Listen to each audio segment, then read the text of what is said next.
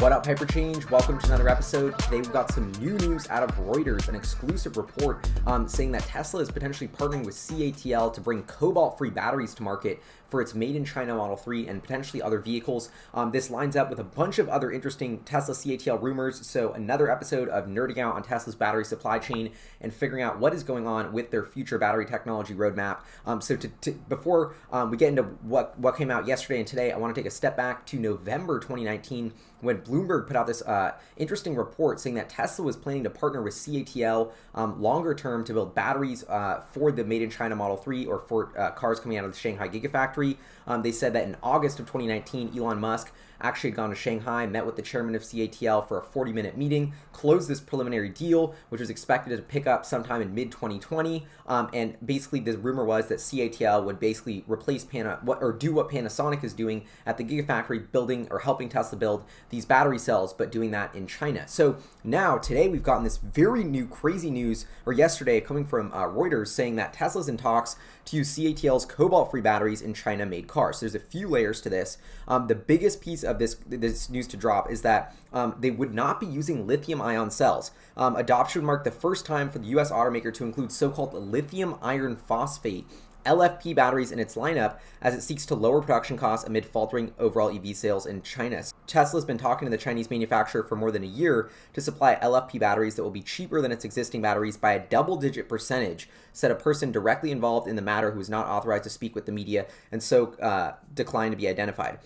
So this is really interesting. Basically, they're saying this inside source at Tesla is leaking this news, and this would be a huge, probably the biggest structural change in Tesla's batteries ever, because they're going to go from lithium-ion cells to lithium iron phosphate, which is a different technology that is already very pervasive in China that CATL builds. It's not as energy dense as the technology of lithium-ion cells that Tesla uses for its U.S.-made Model 3s. So that's why a lot of people have been thinking about this would never happen. Tesla would never use this technology. So for them to be Reuters saying that they're going to use it is really, really interesting. And part of this, layering this in, there's an excellent article about this that was put out by Clean Technica by my friend Kanan, who I actually just talked to earlier this morning. So shout out to him.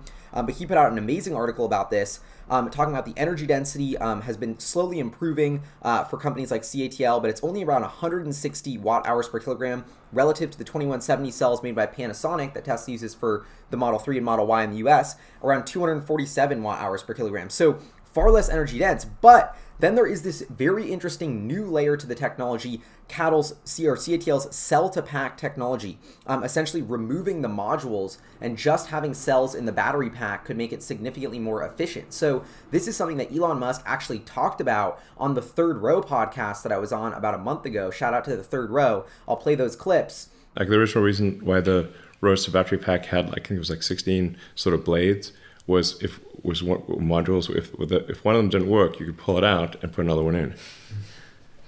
Because that happened. So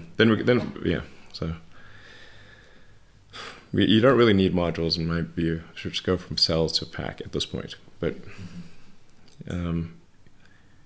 yeah, it was a very difficult thing going from Roadster to Model S. The fact that the Model 3 still has modules is kind of vestigial. It's vestigial, yeah.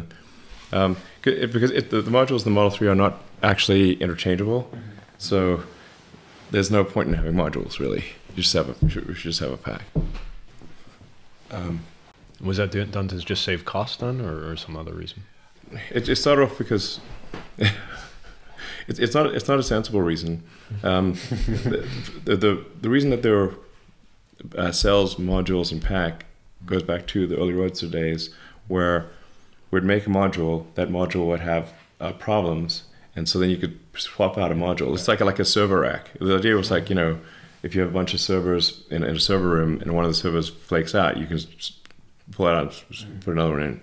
So without having to replace, so you could replace a small fraction of the pack instead of the whole pack. Then that concept just carried forward into Model S, X, and 3, but without the original logic no longer exists because the modules are not interchangeable. Yeah. You can't just swap out a module. But these things just have a lot of inertia.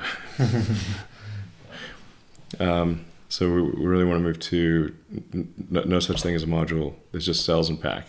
So you can see that Elon Musk is basically hinting and saying that the modules are unnecessary. They want to remove them. They want to go directly with cells into packs, which is very interesting because it directly lines up with this technology that CATL has been touting. And now we see that Tesla and CATL are working together on this new pack. So my interpretation is this new pack, Tesla's got around using this less energy dense lithium iron phosphate by removing the modules and therefore getting more overall energy density into the pack. Now, another layer to this that Kanan brought up in his article is the 100 kilowatt hour Tesla Model 3. And so there was a bunch of rumors with this guy called Green the Only, who's sort of like a Tesla hacker Twitter account. And he basically said, looking into the source code, where it gets interesting is the battery packs. The 100 kilowatt pack has survived the great non-Model 3 stuff purge mid-year. So there's a fair chance that it's actually upcoming and not some spillover. So this was another interesting tidbit of everyone's like, wait, the Model 3 up until now, like a 75 kilowatt hour pack, why would they need to go to 100? That would be like a 500 mile range car. Could Tesla even fit that many batteries in this pack? Nobody knew what was happening.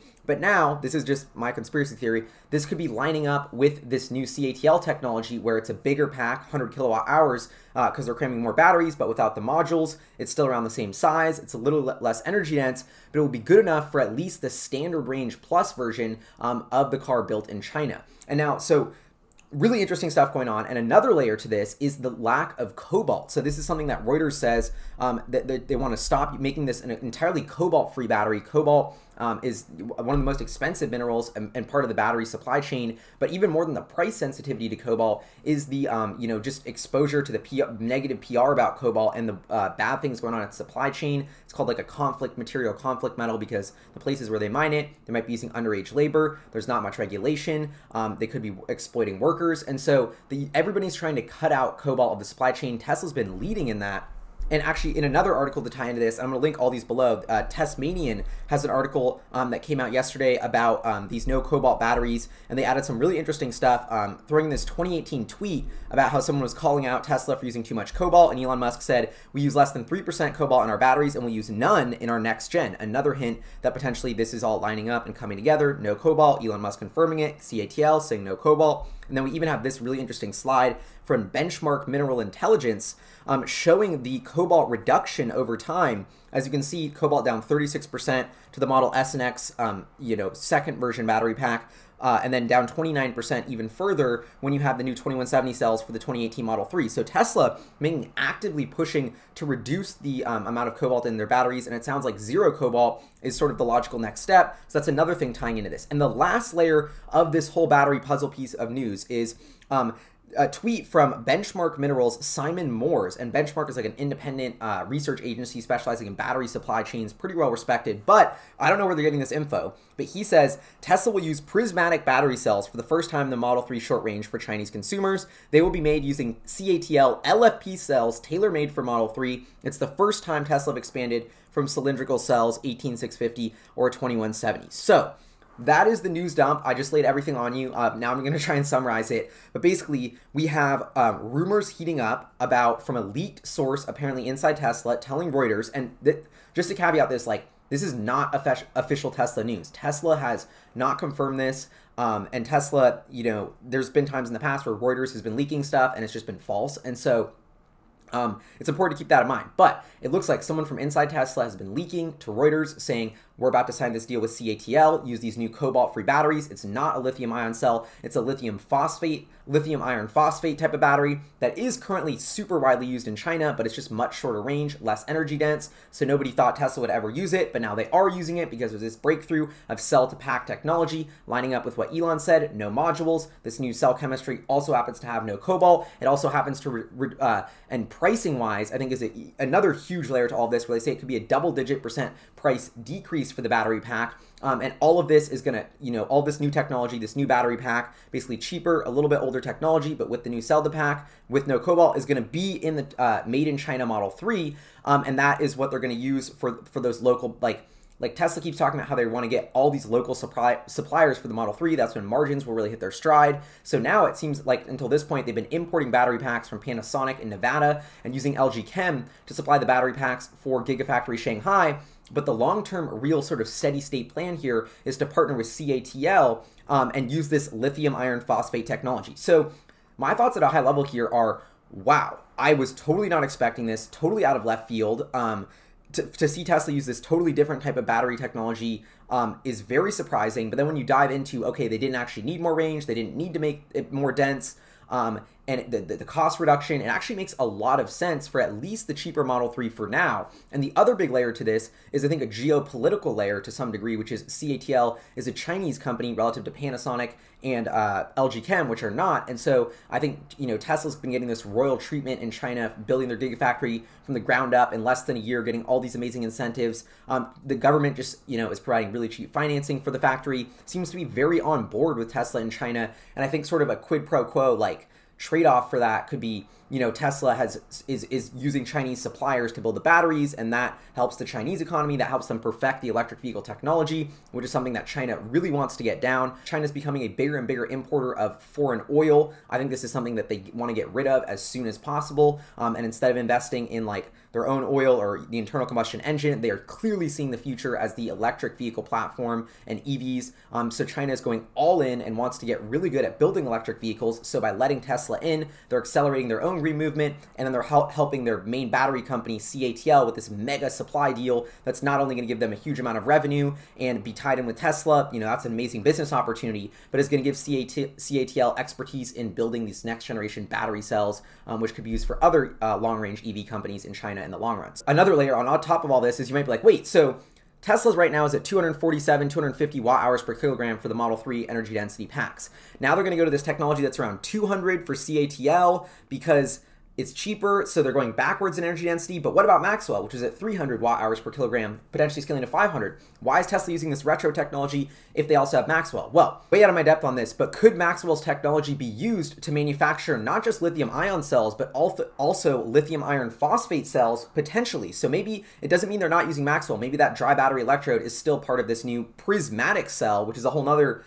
crazy thing that I could spend a whole episode on. But so now I'm thinking, like, at a high level, Tesla, what I originally thought was kind of the simplified version of like, oh, they're at the 18650 cell, then they're going to come out the 2170 cell, then they're going to come out the Maxwell cell, like keep making their cells better, everything else is obsolete. That's not what happened. It's a far more complicated, fragmented battery supply chain and overall picture. You know, the biggest reason that actually a ton of other automakers, I think Mercedes, EQC, Jaguar I-Pace, they're all like, oh my God, we can't build enough EVs because we don't have enough batteries. Battery supply, and this is something Elon Musk talked about on the conference call, is Tesla's biggest constraint on growth. And so to get over this, they literally need batteries from every single person possible. And so that's why I think they've still continued to buy batteries that are being built in Japan from Panasonic for the Model S and X, built a whole battery factory in Nevada to build the 2170 cells for the Model 3 and Y. I think they're all going to keep that going. Then they're going to partner with CATL to this lithium iron phosphate cell in China. They're going to keep that going. Let's assume none of this uses Maxwell. They're also going to start building their own battery, next generation, super dense,